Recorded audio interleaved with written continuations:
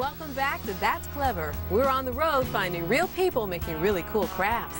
This Las Vegas artist is giving us VIP access to get dialed into his latest project.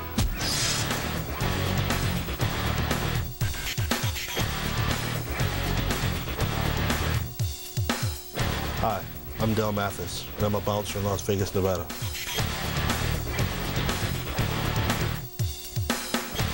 You're on the VIP list. Come on in. I make big things, like this clock. I have a piece of plexiglass here, and what I want to do is find center for the circle that I'm going to cut out. I'm going to drill a hole in it. Now I'm going to use my router with the router jig to cut out a perfect circle.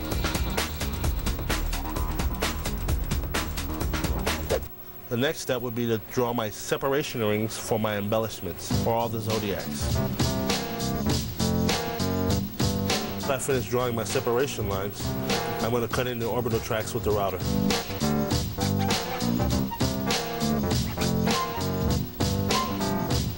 Now that I've prepared the face of the clock, I'm going to cut out some vinyl clouds to give it an atmosphere. I'm placing the film on the face of the clock. I'm going to paint gold leaf in these two rings.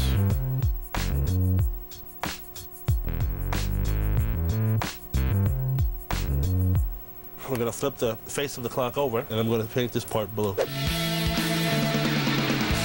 I use a semi-transparent blue paint to paint on the plexiglass so that you can see through it, just as you can see through the clouds. I finished spray painting, so now I'm going to peel off the rest of the film. As you can see, where the gold got on the film, it comes right off. This is the face of the clock. The only next thing to do is to add the embellishments. I actually cut these out of 1/4-inch masonite with my scroll saw, because your objective is to make a box. So that when you pour the RTV rubber mold inside of the box, it hardens like this. We're going to spray some release agent inside of the rubber mold. Next, we're going to take our cups, party cups that you get from a grocery store. You mark A and you mark it B. We're going to get our casting material, which is liquid plastic. It's like chemistry when you were in high school. You mix the two parts equally in two different cups. The next process is a crucial process, because you only have a little bit of time. We're going to take the two products and pour them in the cup together at the same time. We have about 1 or 2 minutes to work after that. It is actually curing as we speak. Now I want to stir it up. If your hands were where my hands were, you would notice that this cup is smoking hot. I'm running out of time. So we want to pour it in the center, spread it out. If you keep looking at the cup, you notice it's starting to cure in here. There you go.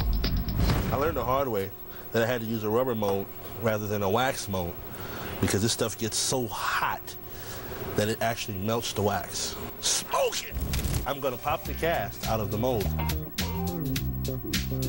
And I make a cast of all the astrological glyphs. I use a water-based size, which means glue, to adhere my gold leaf to my glyph. And you just grab your finger and rub it on there. I try not to sneeze while I'm doing this because this stuff is very expensive. This is real gold. I'm actually gold leafing my zodiac. That's Aquarius. That means I'm strong and sensitive. I've just finished up with all the embellishments, and I've leafed some of the stars silver. And now I'm ready to start building my clock.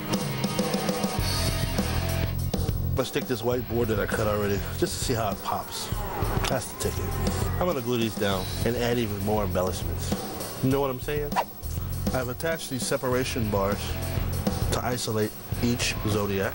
I've also added the name of each zodiac. I've also added a motor, a 24-hour clock movement, and this is when I get to add the piece de resistance. I've actually made the sign exactly the same way as I made all the rest of the embellishments. It's just a little more complicated. Now I just attach it to the motor, and whoop, there it is. Now I'm gonna take my big clock and put it in one of my big frames, because I like doing big things.